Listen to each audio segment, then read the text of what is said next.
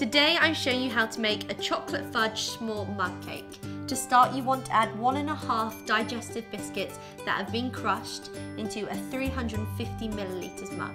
Flatten that out and leave on the side until later. Next, you want to melt your butter in the microwave for about 10 to 30 seconds.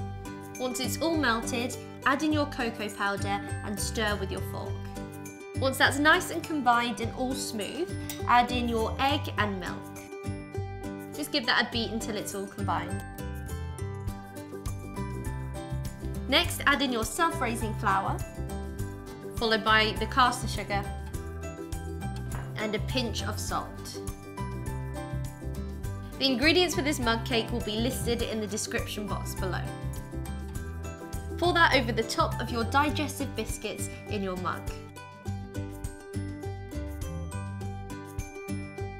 To finish, I'm going to sprinkle over some marshmallows. If you make this, don't forget to tag me on Facebook or Instagram in the Kitchen with Kate. And then I'm going to pop that in the microwave for 1.5 minutes. For other microwave times, they'll be listed here. Now you can just eat it how it is, but I'm going to cover it with some more marshmallows. And then blowtorch the top to give it some colour. If you want to do this but don't have a blowtorch, you can stick it under the grill. So that's chocolate fudge s'mores mug cake. Easy.